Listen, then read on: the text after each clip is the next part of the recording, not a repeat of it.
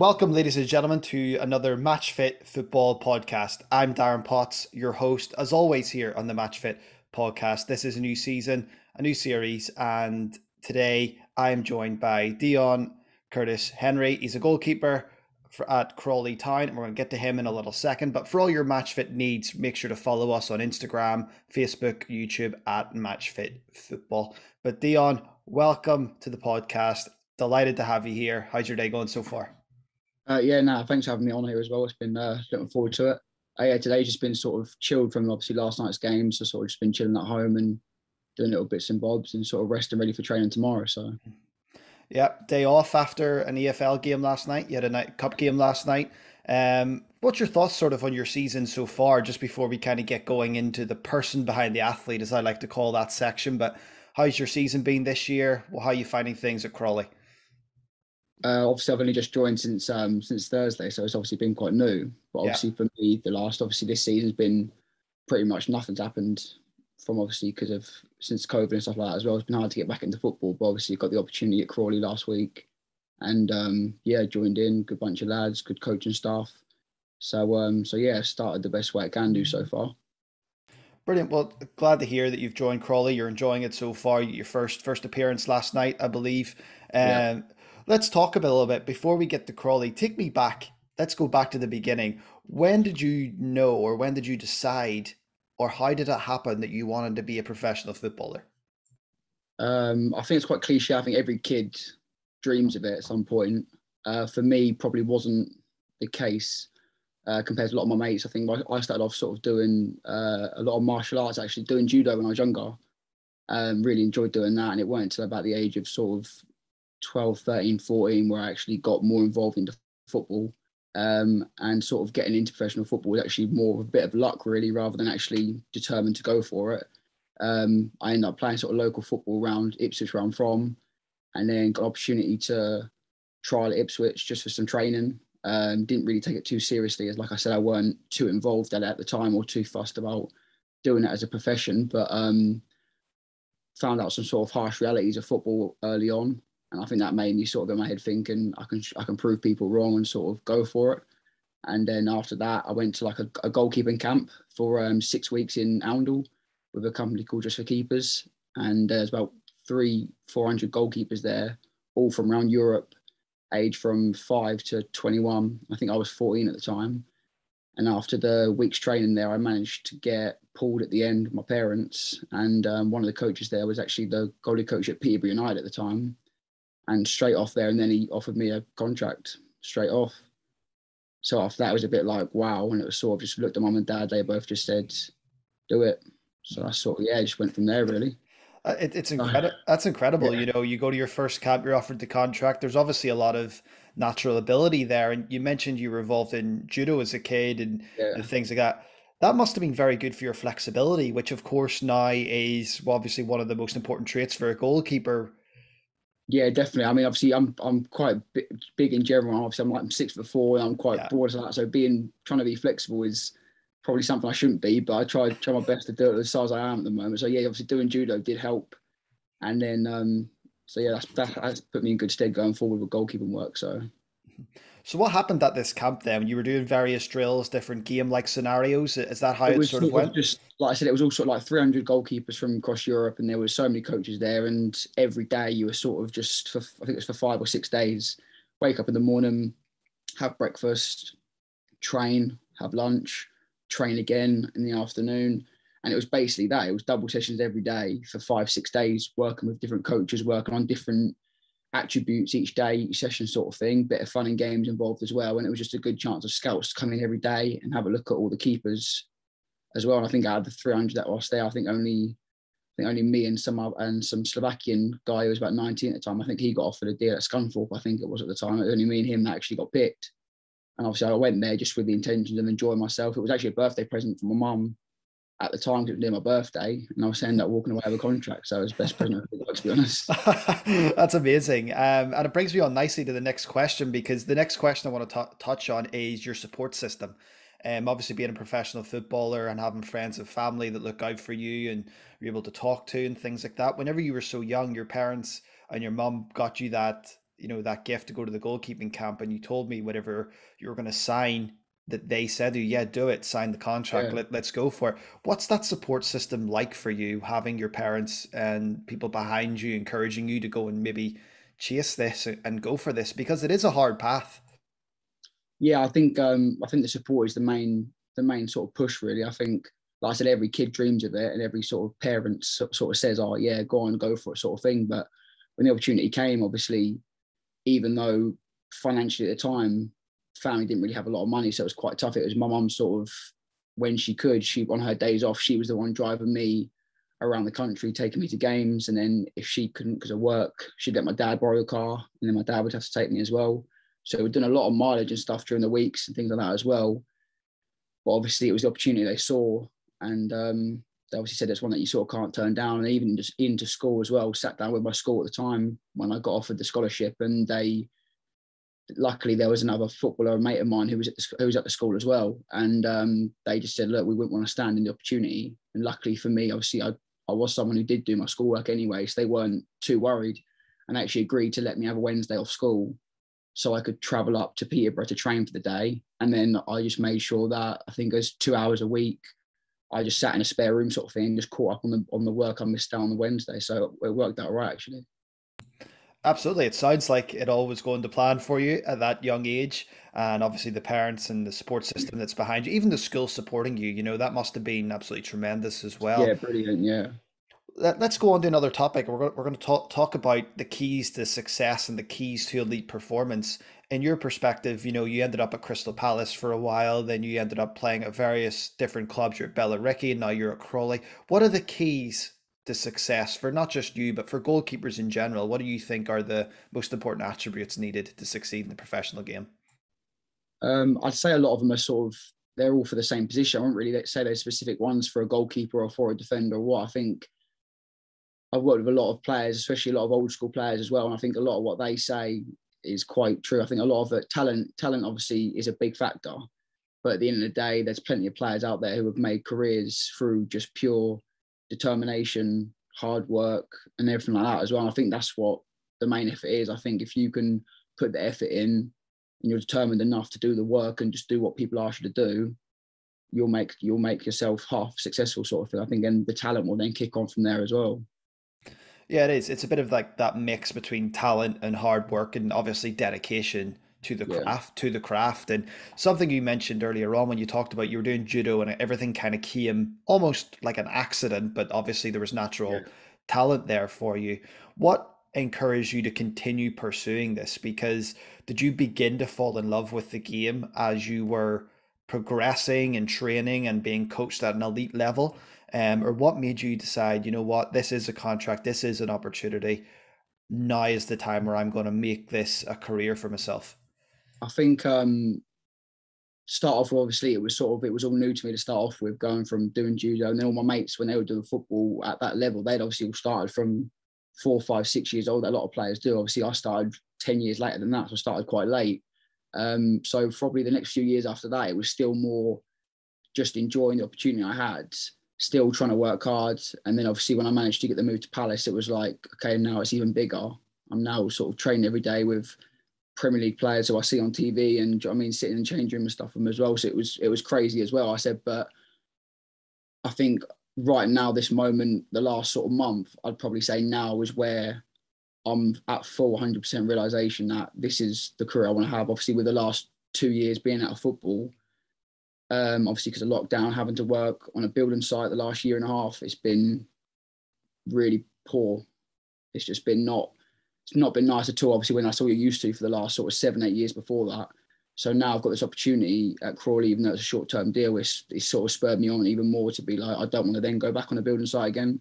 And it's like now it's like I'll make sure I do what I can to hopefully get the deal extended, or at least if it does end, be able to kick on somewhere else. You're obviously dedicated, or you would have ended up at Palace and things like that. So, whenever everything happened with lockdown and stuff, and I don't want to dwell on this topic too much, but did that give you the motivation to, I'm not letting this go, I'm not letting this slip, this is the path for me, this is the career that I want? Yeah, I definitely feel. I think the easy decision would have been just to stop there and then and just be like, right, it's obviously not worked out, it is what it is. But um, I've always said, all my mates have always said to me, oh, how was football? Are you going to get back into it? And I always sort of say, yeah, I'm going to. And I think a lot of the time, a lot of people probably thought, oh, he's just saying that because, do you know what I mean, he wants to get back into it. But I've always, during lockdown, I've always said to my parents stuff as well, my friends, I will get back into it. It's just a case of getting that break. And obviously, when you spent a year and a half, 2 years out of first team football and out of full time football, getting a team or a manager to give you that opportunity is obviously really tough. So obviously, like I said with last week, luckily the fact that with the window being closed, clubs can't sign any players from other clubs on loan or on a permanent. They can only sign players that are non-contracted. It's worked out for me that obviously I'm non-contracted, so I was able to get my foot in the door and luckily sign a deal. And tell me a little bit about that move to Crawley. When the phone rings, the excitement's probably ready. There, you're excited, you're ready to go. What was that conversation like with John when you first met him? Yeah, it was really crazy actually. I was actually due to fly out on the Saturday just gone. I was due to fly out to Sweden because I'd been speaking to an agent with a team out there.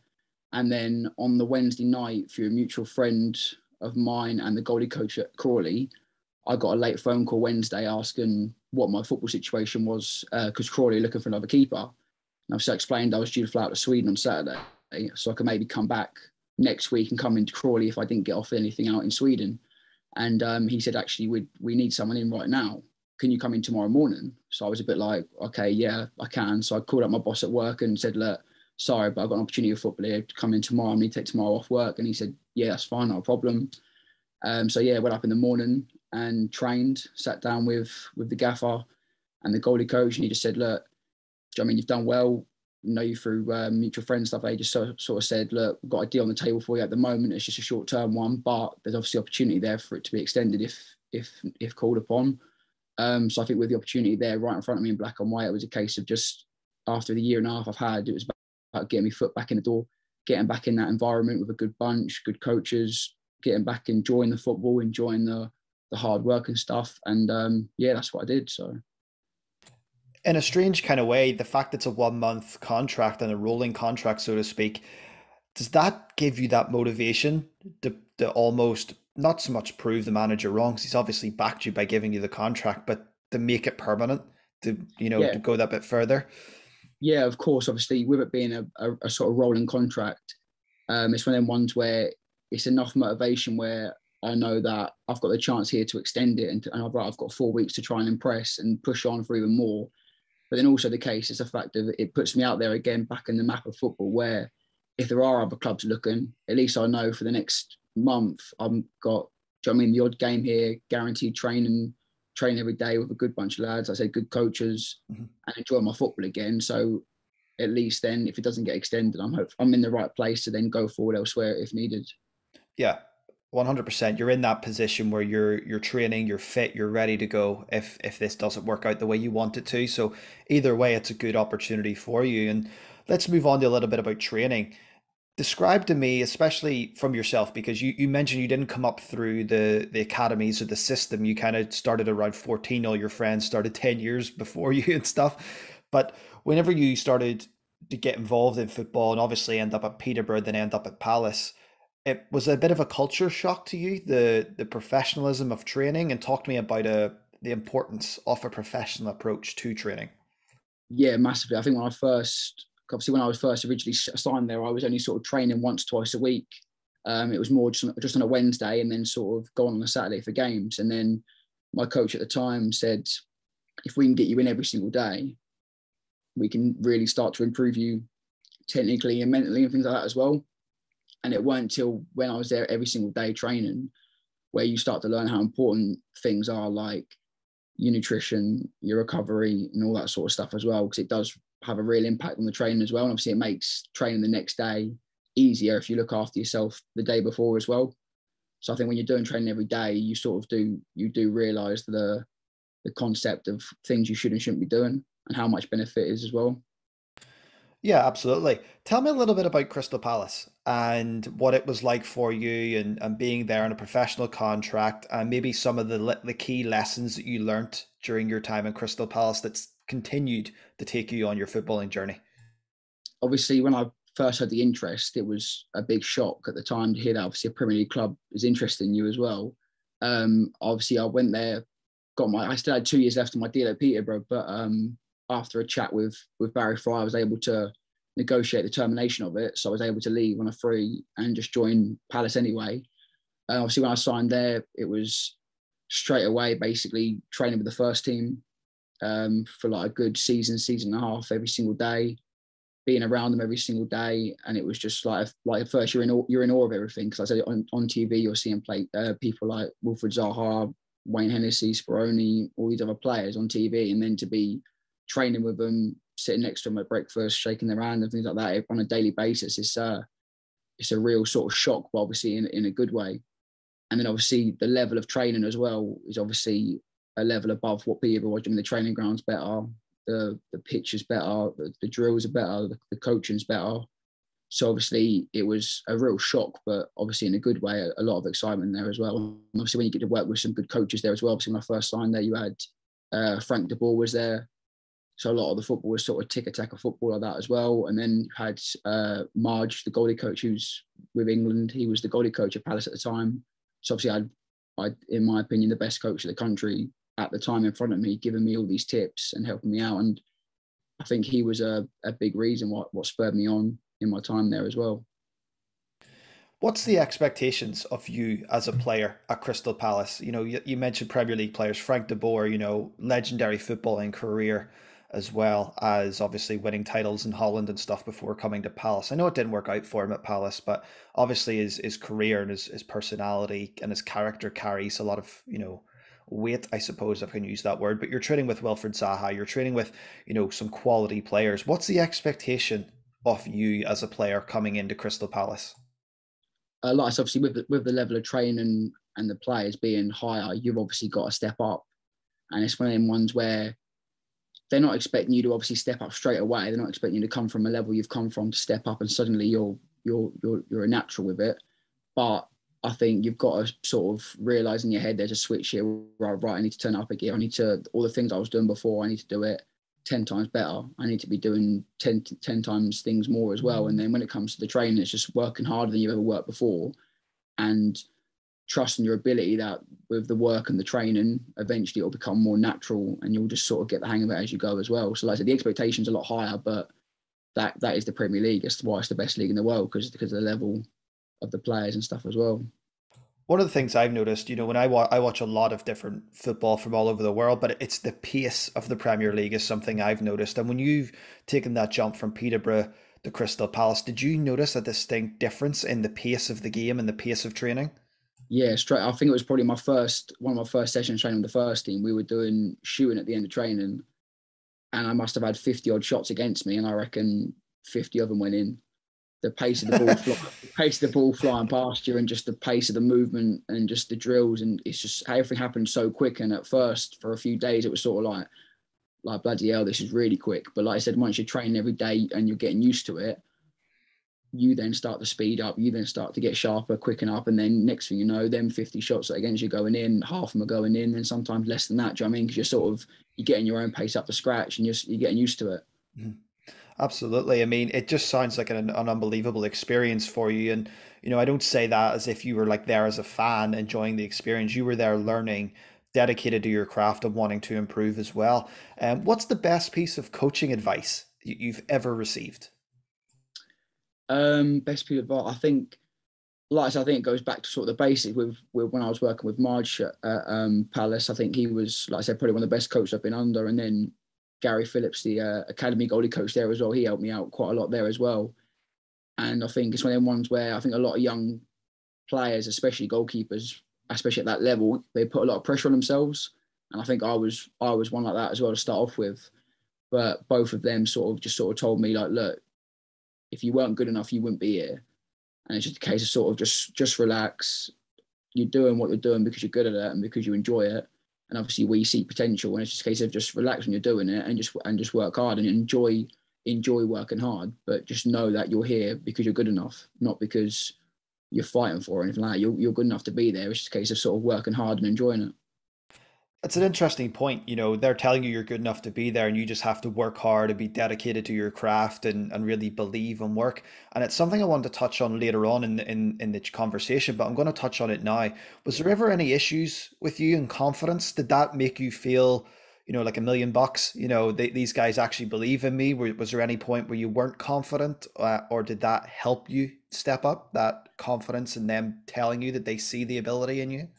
Yeah, I think when I first went there, it was definitely more a bag of nerves. It was sort of like training and sort of trying to get used to it and thinking sometimes in your head you were thinking like, I'm wondering if this is too tough, if this is too much, or it's too hard for me, sort of thing. But then, like I said, when you're sort of having chats with Marge and chats with Gary, and they're saying to you like, look, if you weren't good enough, you wouldn't be here, and they're having like proper, do you know what I mean, deep conversations off the training field, sitting down having a chat, and obviously the fact that they're obviously both goalkeepers as well, you could sort of relate to it as well. I think it's just a case of that then sort of give you the confidence, and then with Marge as well, with his service volleys, stuff like that as well. I've never had balls hit so hard at me in my life before, but it's the first few sort of volleys I ever took from him. I was sort of just pushing them all away, thinking, Christ alive, I'm not going to be able to catch these.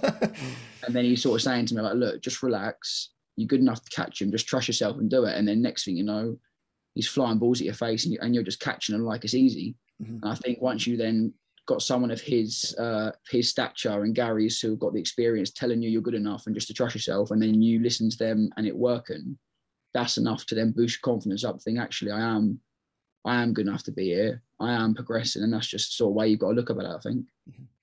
Absolutely. I think it's a phenomenal learning experience for you. You're training with Premier League players, some of the best coaching staff in the world. And let's move on a little bit because you've played at a lot of different clubs. And I want to know about Yeah. the differences between the clubs and the training and the matches.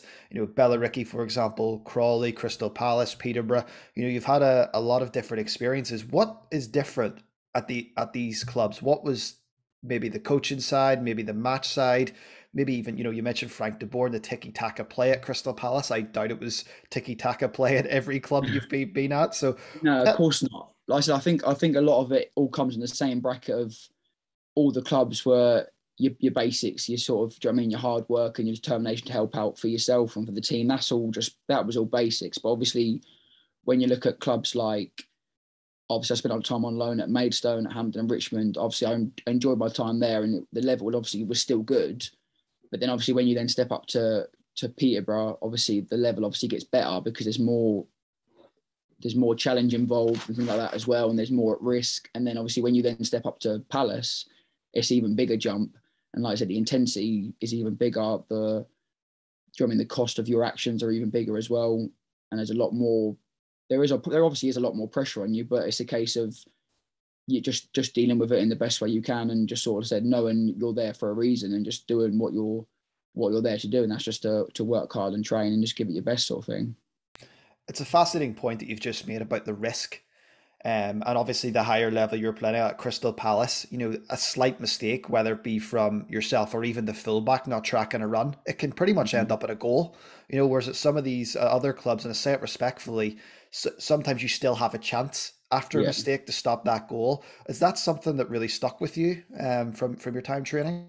yeah, definitely. Obviously, with the lower league teams as well, obviously you haven't got as many people watching you either. Do you know what I mean? You got Maidstone, you probably had anything between 300 and 1,000 people at every game. And then you go to people like Crystal Palace and you've got anything from, do you know what I mean, 15 to 30,000 watching you. So obviously, if you're playing, or even in reserve games, if you're playing, you've got at a bigger club you're going to have more eyes on you and more people watching you. And that's just adds that more pressure onto you as well, where mistake, whether it's from you or one of your teammates, it's a lot higher risk at the high level you're playing at. But it's just a case of everyone makes everyone makes mistakes in football. It's just a case of dealing with it in the right way and then just trying to make sure it doesn't happen again. But I don't think people mind it as much as long as they try and see you're trying to do the right thing, sort of thing as well.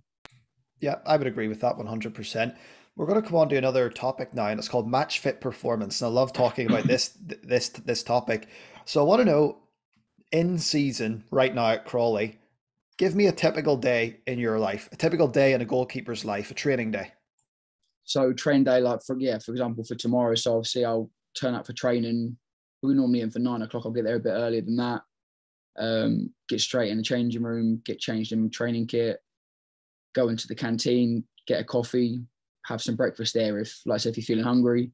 And then for me, straight away, obviously, because it's a couple hour drive down to Crawley, I'll straight away get into the pre-ab room, try and loosen up, go on the bike for 20 minutes, loosen up, get the foam roller out, stretch. If I need, obviously, any treatment, the physios are there to give you a rub down or help stretch you out, whatever you need, sort of thing. It's just a case of preparing yourself mentally and physically ready for training.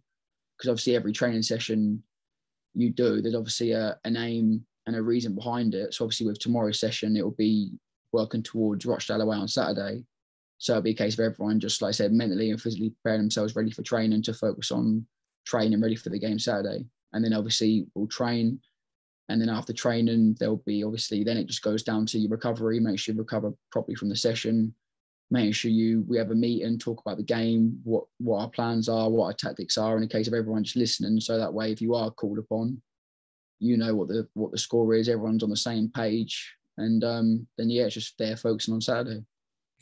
It's an interesting point you made at the very, very start of that. You know, you said you'll go down a little bit early, you'll do a warm up on the bike, you'll get the foam roller out, you'll stretch. Was that something you learnt at Crystal Palace, at Peterborough, at another club, or is that a bit of you knowing your own body and knowing how you want to prepare for training? Where did that behaviour come from? I'd probably say when I started off young, it was a case of sort of sometimes, and some players are saying sometimes you can just wake up, walk in the training and train straight away, but it's not until you then catch yourself getting an injury where it's because you've not warmed up properly or whatever. I think I've seen a lot of players before where they've warmed up a little bit, they think they're ready to train, they've gone out trained and they've pulled a hamstring, they've done something. That's all because they've not warmed up properly. And then I've done it before where I've done training before where I've not probably warmed up as best I could, and before training I can sort of feel a slight tight knot somewhere or something like that. But I thought, oh, so right, once I start training, it'll go away. And then sometimes, obviously, if you don't sort of stretch it out or you don't get any treatment on it, you can end up making it worse. So I think a lot of it is a case of seeing other people do it, seeing other people not do it, and then it's yourself knowing your body is. Everyone's body's different. Everyone feels different ways in the morning. Some people feel fine after training. Some people feel like they need to do recovery work on themselves more than others. And I think it's just a case of knowing your own body. You know how your body feels. You know if something feels tighter than something else, and it's just a case of you just being professional enough, I guess, to be like, right, I need to make sure this is feeling right before I go out and train to make sure I don't get myself injured. So Yeah, and another interesting point that you made was your recovery. And there's something I want to touch on as well. Whenever you do finish training or whenever you do know there's a knot or someone's tight or a little calf strain or whatever it may be, how do you recover quickly or how do you make sure that that injury doesn't progress? Are you a fan of massages or ice baths or heat therapy? What's your sort of go-to? How do you maintain your fitness levels and not get yeah, hurt, I obviously suppose? everyone's different and has their own thing that works for them. Like personally for me, obviously, yeah, I do find a massage does help. So obviously, if the physios are free after training, I'll make sure I get a massage in any area that feels tighter than others. Or back at home here, I've got a Normatec machine, which is like you put your legs in them big black boots and turn it on. It sort of like inflates and deflates, so it like gives yourself a leg massage. So I think I've bought that machine when I was at Palace to help, which that's been a big help. I've got like the massage gun. I've obviously got foam roller, bands, sort of like your little golf ball and stuff. And anytime I have to train, like I said, if I'm feeling tight or even in the evenings as well, it's just a sort of case of sitting down on the floor, getting the Normatec machine out, putting that on for 20 minutes, half an hour to flush your legs out, get the foam roller out, and just having a general little stretch as well, just because obviously your muscles are tight and they're going to be tight after training and a bit sore. So it's a case of just sort of giving yourself a bit of relief. So the next day you're not going to feel as bad. And that way you can just sort of kick on ready for training the next day. So It's interesting because you've picked up some of these traits, as you mentioned. You've bought things when you're at Crystal Palace. You've got the band, you've got the ball, and you've everything in at home as well to help with your recovery. But yeah, these traits, these behaviours will stay with you the rest of your footballing career, and even post football. If you decide to take up another sport, you'll probably still have these behaviours and take this attitude towards maintaining your body and everything like that. And I think that's so vital. yeah, I think obviously as you get older, actually, it's probably something you need to focus on a lot more, because obviously the older you get, things like injuries just going to take you longer to recover from the older you get. So I think as you get older in football, you've actually got to look after yourself a lot more than you do when you're younger as well. So obviously when I get home as well, if once I've done what I need to do here as well, I'll pop to the gym. And obviously the gym I go to, they've got a pool and sauna and steam room and jacuzzi and all that as well. So for me, I'm a big fan of pool therapy as well. For me, I think that works the best out of anything for me. So if I'm ever aching in the evenings, I'll pop down to the pool and get in the pool, have a little swim, and then do a lot of stretches in the pool, walk up and down the pool, little runs up and down the pool, make sure I do my stretching and stuff. And I find for me that has a big mental and physical benefit for me. So it's vital to know your own body, and obviously you're doing that and you're able to work on your recovery at home and obviously at the club as well if you need a massage or anything like that. We're going to talk a little bit about food now because I want to know pre-match what your favorite meal is, and is there anything that you would eat or drink at halftime, maybe to replenish the energy levels, anything along those lines? yeah, obviously when you're with obviously certain levels, obviously when you're at a level like Peterborough, Crawley, or Palace, you've got your pre-match food, especially on away games. You've got your pre-match food sort of like there in front of you for you. But obviously, when you're at lower league teams, it's something you have to sort yourself. But everyone's different. I mean, I know players that don't eat anything before a game. I know players that have as small a thing as possible, like even a bit of fruit and a coffee. And then obviously, I know players that have breakfast and pre-match. Personally, for me, I sort of, especially like for example, an away day in a hotel, I'll wake up in the morning, go down, and I'll have breakfast. It will just be slice of toast with some sort of scrambled egg on. That'll be, and a coffee, and that'll be it for me. And then it'll be obviously a few hours later, it'll be pre-match, and a lot of it is obviously sort of your similar stuff. There's toast there. There's your egg and beans. There's things like pasta, rice, salmon, chicken. Obviously your veg. There's fruit and yogurt. So I'll sort of just go down, have some pasta, some sauce on the pasta, some veg, and some chicken, and then that would be sort of a bit of fruit and yogurt, and that's sort of tend to what I normally stick to. And then obviously half time or before a game, or sort of if I'm feeling a bit like I need a boost, I'll have a energy shot or an energy gel. And then again, same thing at half time. If I'm playing or if I'm not playing, if I'm feeling a bit tired or a little bit fatigued or just like I need to perk up a little bit again, I'll just make sure obviously I'll have an energy gel or a tablet or something like that as well. But obviously I think the main thing is keep yourself hydrated throughout as well. That's a big thing that I think's underestimated as well. Tell me a little bit about learning the nutritional side of the game. Was that something that was taught to you at certain clubs, whether it be Peterborough or Palace or wherever? Were you taught about keeping your nutrition? Was there a nutritionist involved? Or as you mentioned, even at Crawley and Peterborough and Palace, it's all kind of done for you and it's just up to you Um, to avail of it? yeah, no, of course. Obviously, when I was at Peterborough first, straight away, the younger you are, they think they try and get you into good habits. Because obviously, if you can eat the right stuff straight away and give yourself the best opportunity, then that's what you need to do. Obviously, every footballer, I think, majority of footballers out there are guilty of not always sticking to it. I hold my hands up to that as well. But yeah, obviously, with certain days of training, it's all about. I think a lot of people know. Obviously, nutrition is always there to help people, but I think once you get to a certain age, and I think you do your own sort of research. You know what foods you should and shouldn't eat. You know what foods to have at certain times and things like that as well. So a lot of it comes from sort of like I said, yeah, nutritionists there as well, but also a lot of it comes just from self-learning sort of thing and looking into other things and research and stuff yourself as well. It's absolutely vital to succeed as a professional. I believe in football having that, basic knowledge as well of nutrition, as well as obviously Yeah. the club providing, it just goes hand in hand. And those little things that you do outside of your club, like going to the gym yourself and doing a couple of laps in the swimming pool or using the foam roller or eating correctly, how vital that is to your continued progression, on the field and at club level. Yeah, definitely. I mean, like I said, if I know for a fact where like for today example, obviously we had the game yesterday and obviously I've got to train tomorrow. I know that I've done some of my recovery today, but I know that if I don't go to the pool later on tonight and have a little stretch, little swim in the pool and that as well, I know that I won't feel the benefit of that in the morning if I don't go because it's just something that I'm used to and I know that my body deals well with. So I'll make sure obviously after I've had dinner later on, I'll pop down there and have a little swim, have a little stretch. And I know that'll get me ready for bed to have a good night's sleep and then make me feel a lot more refreshed for the morning. So What about any other supplements? Would you take anything else like your BCAAs or your whey protein or anything after a heavy session or your glutamine or anything along those lines to help aid in your recovery? I do take some. I have some of room. I take obviously protein because obviously quite big as well. Obviously, I need a lot more protein than say the average person does as well. So if I'm ever feeling like I need a little something, but I'm never too hungry, or I'm not that hungry, but I know I need more protein, obviously I'll have a protein shake before bed or after a gym session or after training. I'll also just take me multivitamins because some days I like to eat veg, some days I don't. It's just how I feel at the time. But obviously, if I'm taking multivitamins, at least I'm sort of covered in that sense.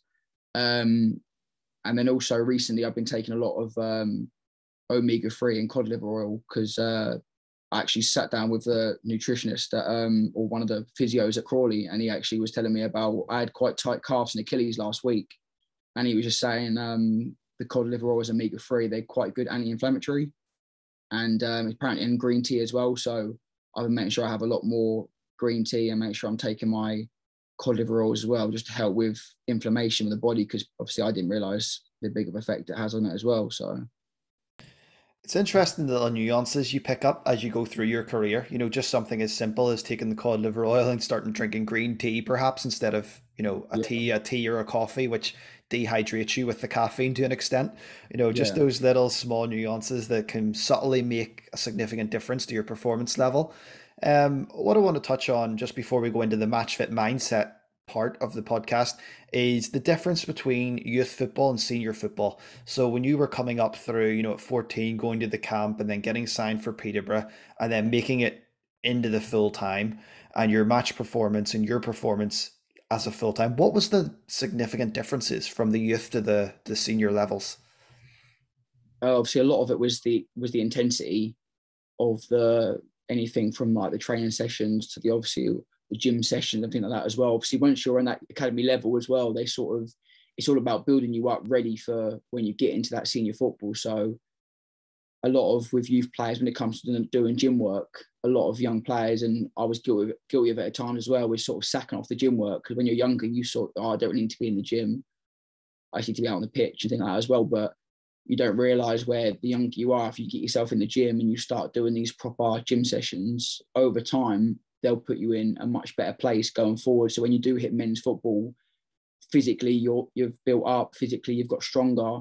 So then when it comes to dealing with training with men's football, you're a lot stronger, you're a lot more confident, and it actually has a bigger effect on people than I think a lot of young people realize. And I think as well, it's something we've talked about earlier in the podcast. It's that habit building. If the younger you are and you start that habit, you'll keep it all the way through your career. Yeah, definitely. I think everyone wishes as well. If I wish I could go back in time, and at that time when I was 14, 15, all the sort of information now, if I was to have that all in place then, start it back then, I'd probably be in much better shape or just feel better and probably be in a lot higher place than we're at the moment or where I've been the last couple of years. You never really know where you're going to end up. But obviously, I say if you know a thing as early as you can do, it puts you in a lot better place to succeed higher up a lot quicker as well. Yeah, absolutely. And there's something we talked about slightly earlier. We talked about the coaching staff at Crystal Palace. You mentioned the gaffer and the coaching staff at Crawley. For you personally, what type of attributes do you like your coaches to have? What do you think brings the best out in you? I think, personally for me, I think a lot of morale is the big thing. I think if you're able to get on with your coach off the field first, I think that's a big plus going forward, because I think you've got to have that mutual respect for each other and you've got to be able to get on with each other as well. And I think if they're there to sort of basically tell you what to do and this is how we're going to play. And obviously their job is to tell you, our job is to go on the pitch and do it.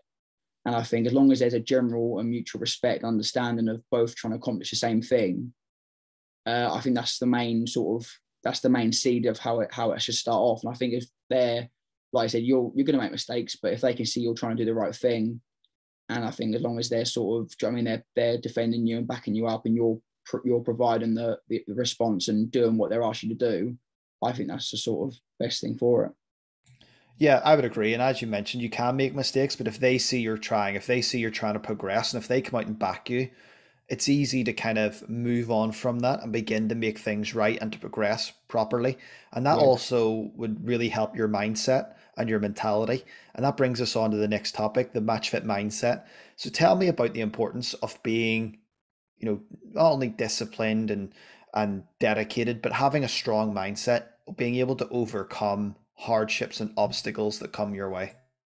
Yeah, obviously, I think a lot of people agree. I think being a goalkeeper probably is mentally the hardest position on the pitch. You've got a lot of weight on your shoulders. It's one of them ones where if a striker makes a mistake, he's got 7, 8 other players behind him to sort of try and defend him and help him out. If you as a goalkeeper, if you make a mistake, 9 times out of 10, you're looking like a bit of an idiot and picking the ball out the back of your net. So I think a lot of it is mentally pressuring for a goalkeeper. But you've got to be strong-minded as a goalkeeper because you've got to realise you're going to make mistakes.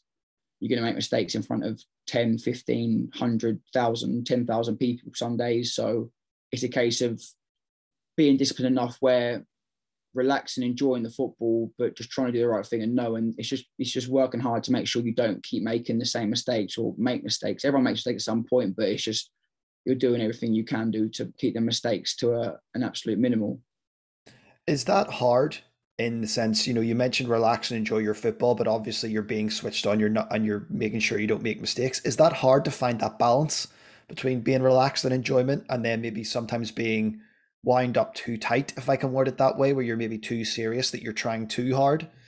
Yeah, definitely. You've definitely got to find that balance because obviously if you're not enjoying it, you're not going to probably put as much effort into doing it. And obviously if you don't put the effort into doing it, that's when you're more likely to make mistakes for the team. Obviously, you've got to remember it's not just you're affecting your teammates and the gaffer and the fans and stuff as well. So it's definitely trying to find that balance. But obviously, I think luckily for me, I do feel I am quite strong-minded. There are times where I do feel pressure, but I find sometimes I probably play and train better when I'm under that pressure because you can't put your foot off the pedal. Then you've got to make sure you're staying switched on and stuff like that as well. So Yeah, you said you think you play better under pressure. Do you enjoy that pressure? Do you enjoy the weight of expectation? I do sometimes. I think I think it's more after the game's finished. Once you know that you've done what you need to do, it's just more. It's a bit of a relief, and you then know, right, I can deal with that as well. So yeah, I'd probably say I do enjoy the pressure. Obviously, sometimes you do feel nervous and stuff, but I think if you were to go into games and not feel nervous, sometimes it'd probably be a bit weird. And I feel like you then more like take your foot off the gas if you're not feeling a little bit nervous sometimes, or feel like the pressure's on you a little bit. I think it's only human, isn't it? To feel nerves and to feel that excitement and maybe trepidation sometimes when you're the big away game or even the big home game. You mentioned Selhurst Park and probably the best or one of the best atmospheres of the Premier League. It's loud, Yeah, fans are definitely. close to Yeah. the pitch, all that sort of stuff, and it's so key and vital to have that mindset, that strength. What I want to ask you about now is the biggest challenge in your career. What was the biggest challenge that you've faced so far in your career, and how did you overcome that challenge? I've probably had a couple to be fair. I think the first major one was an injury I got at Crystal Palace. I was in training and I broke my shoulder, tore a ligament, tore a tendon, and tore a muscle, all at the same time. And the physio said I'd be out for 3 to 4 months. Um, and I done the 3 4 months, went back into training again, and did the same thing again. So I was out for another 3 to 4 months after that. So I felt like I'd wasted 8 months of the year being out injured. And I think after that, things then at Palace started to change. And I think at that time, then I was thinking, am I going to get back to that level again, or is this going to hinder me for going forward? So I think that was definitely a big halt sort of in my career. I think that was a big problem in my career, but luckily, obviously, I've come out the other side of it. And then I think the other big challenge was having the last year and a half, 2 years out of football to then try and stay focused enough to know and believe in myself that I can get back involved in football again. I think that's been another big challenge. And to be fair, that's obviously the Crawley thing came up as unexpected and probably a bit sooner than I expected an opportunity to come up. But obviously when it's there, it's about making sure I'm ready enough and taking it. So I've been given the opportunity. So I've got to, make sure I take it. Absolutely, and so far you seem to be doing, you seem to be enjoying your football. Yeah, definitely. You mentioned earlier, you had that opportunity. You were talking to an agent about a move to Sweden. You're obviously open to playing abroad and to moving abroad to play football. Was that something that was always in your head that you'd like to try? and play across the water Yeah, somewhere? I've had family and friends all ask me, oh, if you have got opportunity abroad, would you go? And I've always said yeah, because I mean, I just love my football in general, and then the experience to say, oh yeah, I've played here for a couple of years, or I've been out to here, been here. I've got friends who play abroad at the moment, and they all tell me they love it and stuff like that as well. And obviously, when I signed at Peterborough, I moved away from home from 14, 15. So I've been away from home for the last 10 years. So being away, I'm kind of used to it. I'm kind of quite independent with a lot of things as well. So yeah, moving abroad or moving far away doesn't really phase me too much. And there's certainly a lot of opportunity abroad as well. You know, we've seen what Graham Potter was doing when he was abroad and he's came back, and that experience has obviously really helped him. And I know there's a couple of English players that were out there playing with him at the time, and they really were able to make a name for themselves playing in the Europa League and things like that. So there's a lot of good opportunity there, which is great to see. Um, what do you think has given you an edge, you know, over maybe potentially other players or other goalkeepers that you've been vying for position with um, throughout your career? What has made you maybe, what has given you the edge that push you to, you know, to the elite level that maybe someone else hasn't had or doesn't want to commit to? I think it's probably that hunger when there's competition around. I feel like it's obviously even for me before when you've not had competition around you and you're sort of the only keeper there, whatever. It's easy to sort of be like, oh, it don't matter if I have a bad game here and there because there's no one going to challenge me. But I think it was a time when I was at Peterborough about 16, 17. They actually brought another keeper in from Europe, and in my head, then I sort of thought, oh, okay, I'm now not the only keeper here, and I know that they brought him in with intentions to play, and then they brought him in, put him straight into the under 23s reserve team, and obviously I was then dropped out, and it was a case of there then thinking, well, now I've got to prove to them why I should be playing and not him. And I think him coming in spurred me on even more, and then a few weeks later, I'll find out where I'm then back in the team, and I then managed to keep my place in the team. So I think when I've got competition around me, I think that's when it's best suited. Something You you sort meant. of, as much as you're a GK union, you're pushing each other and you're helping each other. But at the same time, if you've got someone there pushing you, it pushes you on to be better as well. Yeah, absolutely. And something you mentioned there was hunger. And you mentioned, you know, the hunger to improve and even hungry to play. And something which I think is really cool is a lot of people don't really like the competition. You know, they want to be first choice. They want to know they're playing every week. But you seem to have, from what you've told me there, you seem to thrive on that competition to push you to your limits to be better. And that's an attribute I think that not everyone has. And it's something I think to be commended and something that I think is great because it's probably the hardest position in football is goalkeeper because you know your right back might get in it, you know, a goalkeeper generally you have a number one keeper who plays every week. You know, it's very, very hard to rotate. Whereas, you know, if an outfield player, you're going to get 15, 20, 25 games a season through injury, suspensions, etc. As a goalkeeper, that mindset just has to be bulletproof, I think.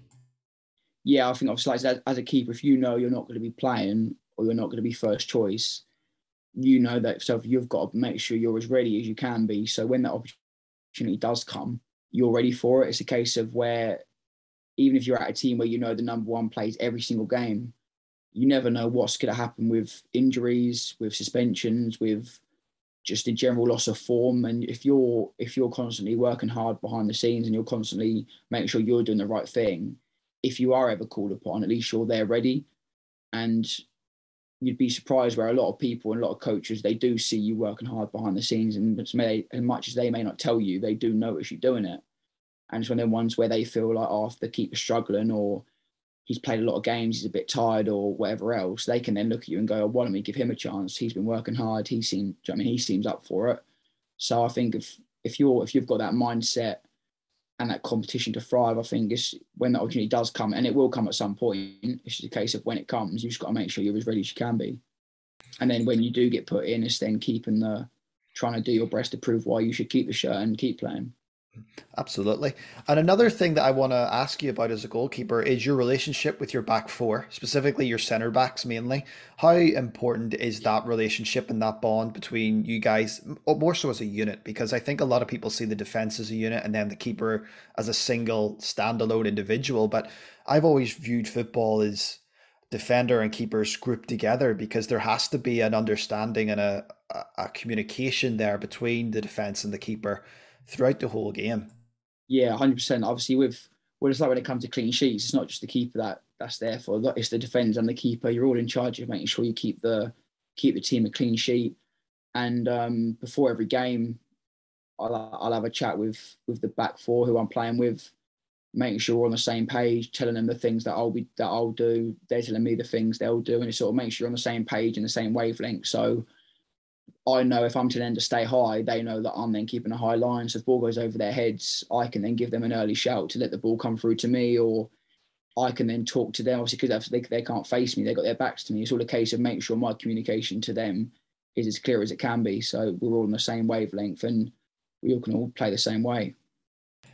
If I've always found this portion of like football really, really interesting. If you're a man down and potentially have a lead, or you're maybe playing against a team higher in the league who are favourites for the game, and you're leading a game, and as the game progresses, your defence is getting deeper and narrower, and you're trying to see out the game.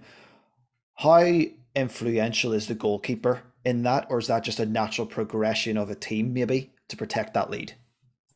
Obviously, I think it is a natural progression, but obviously, I think it does more come from the defenders and the goalkeeper, because a clean sheet is more our thing. Do you know what I mean? Than it is for the midfielders or the strikers, sort of thing.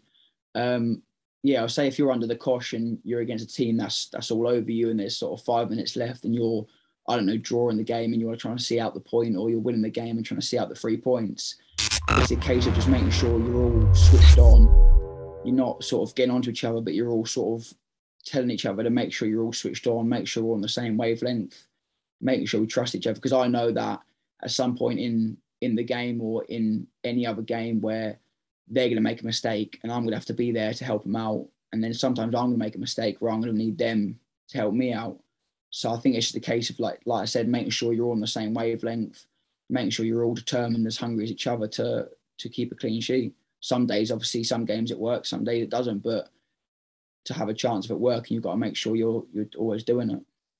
That's the thing with football, isn't it? And that's why it's, the beautiful game, the crazy game, where some days it works, some days it doesn't work, some days it's Yeah, kamikaze pinball football, and the next day it's a 1-0.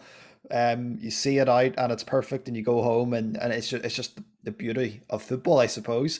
Dion, this has been a really good conversation, bringing it to a close now. But before we do that, I want to know if you could give one piece of advice to a young footballer, maybe a teenager who is on their way to becoming a professional, or maybe some 11, 12-year-old who wants to become a professional goalkeeper. What advice would you give them as they begin or continue along their journey?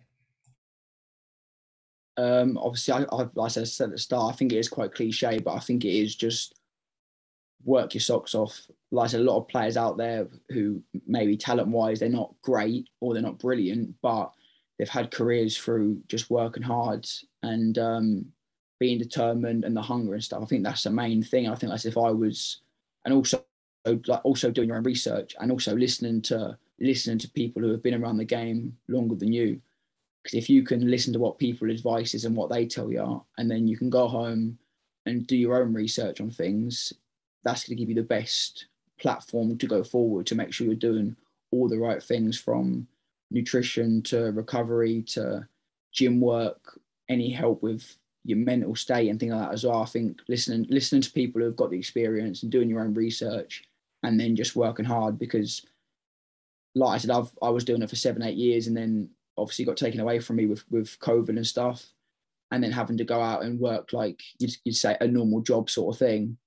You do then realise how important football is to you and how much of a privilege it is to get paid to play football, to do something you love doing. So yeah, like I said, I think just working hard and then just listening to people with that experience, doing your own research to give yourself the best opportunity. Because at the end of the day, there is no better job out there than getting paid to play football and do something that you love doing. I think you're 100% correct. You are the envy of quite a lot of people who want to play football and get paid to play football. And I do have another question. It's a bit more on the philosophy of football. And I hadn't really planned to ask this, but as football's progressed and evolved in the last 10 to 15 years or so, there's been a lot more emphasis on playing out from the back and goalkeepers playing with their feet. from whenever you started out at 14 years old at Peterborough and moving all the way through to where you are now, is that something you've noticed has become more and more integral to the game? Yeah, And is yeah, definitely. Obviously, when club like Peterborough, when I did sign there, Peterborough have always been a club that actually do try and play a bit of football anyway. So obviously, I went to an academy where we was playing football. Obviously, when being quite a big lump, being quite quick your feet is quite tough sometimes. So it took a while to get going. But like I said, when I was at Peterborough, it was quick football. And then when I signed at Palace with Frank de Boer there, a lot again was quick football, playing out with your feet. And I think just it's one of them ones where it comes in training, little things like when in the warm-ups when players are doing rondos and stuff like that, we'll get in a circle and sort of like two players in the middle and you're just sort of keeping the ball around. If you get a keeper involved in that as well, it's just there's so many drills and stuff like that to do where you can get your feet moving quick. And a lot of it is just practice it in training. And then, like I said, when it comes to a game, it's just practice, do what you do in training into a game situation and give yourself the best opportunity to do it right in a game. That's fascinating insight. It's something I've noticed, and I've never really thought about it until to ask even a goalkeeper about that evolution of how football's changed until literally there now. So Yeah, really, it does vary. Obviously, clubs you go out, some clubs have a philosophy of playing, some clubs don't. It all depends who's in charge Mhm. and what the club's philosophy is really. Like obviously at Crawley, there's a lot of clubs, especially Crawley. I said it's not so much play out from the back if it's blatantly on. If it's blatantly on to play and there's no pressure, but if not, it's a case of getting up the pitch, and then a lot of clubs will play their football in the other team's half and in the final third. That's where you play your football sort of thing like that as well. So you're taking obviously less risk out of the game. But obviously when you get to high levels like Premier League, you have got some teams, some players where they are good enough and have the quality enough to be able to play wherever they want on the pitch sort of thing. So Yeah, absolutely. You look at a keeper like Ederson, for example, who, you think you could just stick an outfield top on him and put him in midfield, and you exactly, think he yeah. would still ping a few balls around. Just one of those crazy, unique players. But Dion, this has been a really good conversation. I'm glad you were able to join me today on the Matchfit Football Podcast. Where can people connect with you on social media if they want to continue to follow your journey? I know you're on Instagram. Are you on Twitter? Anywhere else? Yeah, Instagram and Twitter are probably the two main platforms I use. So yeah. Well, guys, I encourage all of our listeners give Dion a follow on Instagram, Twitter, and continue to follow his journey and see where he ends up. I would like to see you abroad at some stage. Of course, I want Crawley to work out for you, but I think playing abroad would be quite fun for you as well. So thank you so much for your time. And obviously, you said you're going to Rochdale this weekend, so good luck with that. Good luck with the rest of the season, and thank you for your time today. No, I appreciate it. Cheers for having me on the show. It's been enjoyable. Good chat. So all good. Well, listeners, there you have it. Matchfit Football Podcast. This was Dion Henry. He's playing for Crawley Town. Look out for him on social media. Thank you for listening to us here at the Matchfit Football Podcast. And remember, at Matchfit Football on Facebook, YouTube, Instagram for all your Matchfit needs. And I've been Darren Potts, and we'll be back next week.